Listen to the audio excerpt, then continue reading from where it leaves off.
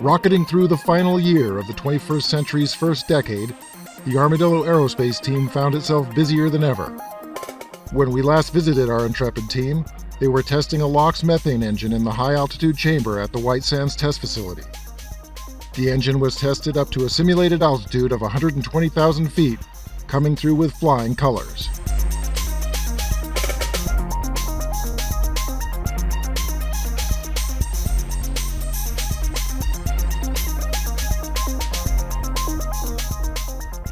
Continuing the work with NASA, Armadillo adapted one of the mods to fly on LOX methane, and flew several free flights, including the first flight ever under the FAA's new Class 3 waiver.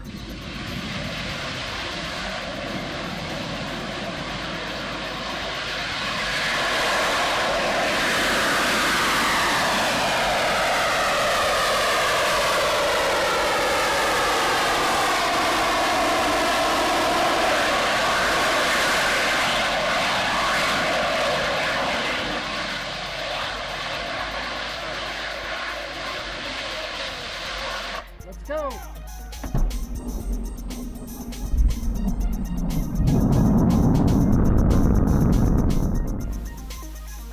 Now, the methane work continues with an old faithful rocket in the Armadillo stable, Pixel. Pixel has been repurposed to serve as a hovering platform for various instrument tests.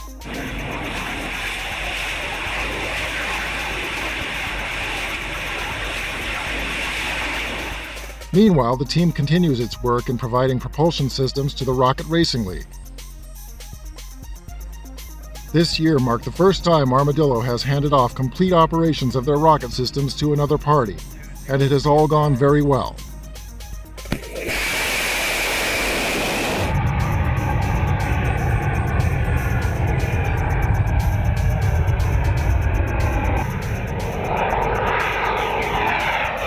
The Rocket Racing League has flown more than 50 flights on Armadillo propulsion. After winning Level 1 of the Lunar Lander Challenge the previous year, Armadillo was eager to claim Level 2 in 2009. They partnered with the Scorpius Space Launch Company, a division of Microcosm, who produced high-pressure helium tanks for one of the mods.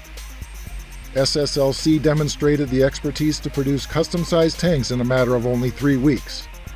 The resulting supermod was dubbed Scorpius and was capable of flying the required 3 minutes while remaining within the Class 3 waiver restrictions, avoiding the need to apply for a full launch license.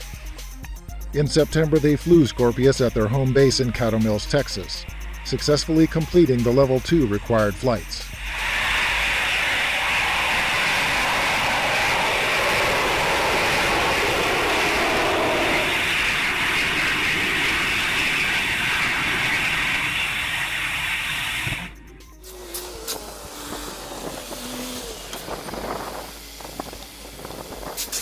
Three, two, one.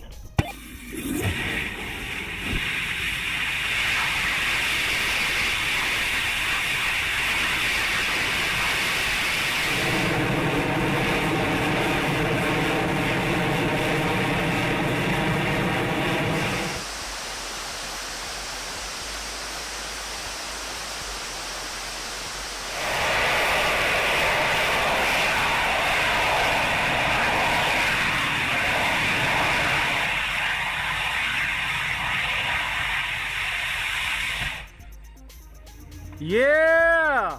The Scorpius has landed. The game wasn't over, however, and after a controversial decision by the judges, Armadillo was ultimately edged out of the #1 spot on accuracy by Maston Space Systems. But the work doesn't stop there. The team moved on to their higher altitude testing regime. In preparation of flying the rocket to ever higher altitudes, they exercised the mod's control systems by testing its recovery from impulses it might see through aerodynamic forces. Rocket tug-of-war.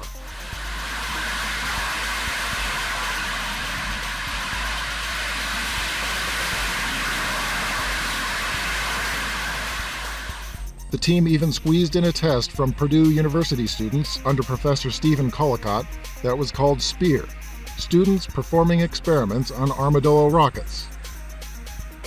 Unfortunately, the students weren't able to get the results they wanted this time, but Armadillo anticipates many future endeavors like this one.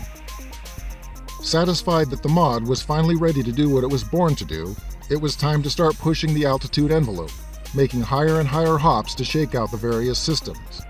Thus far, the team has flown successful boosts up to 4,000 feet, and we're in the air for a total of 20 free flights in 2009 alone. They are currently preparing for the next round to higher altitudes.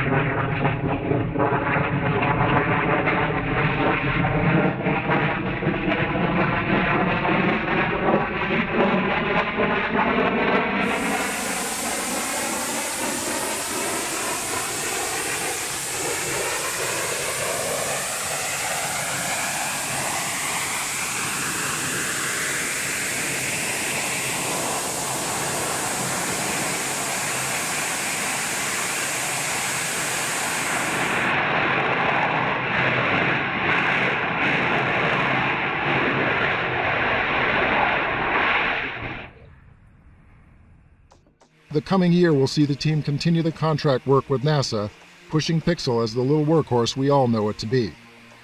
They'll also continue supporting the Rocket Racing League's propulsion systems as the league moves ever closer to flights in front of airshow crowds. And of course, Armadillo Aerospace is eager to do what they set out to do in the first place: beat gravity into submission, push ever higher and faster, and ultimately achieve that coveted destination, space.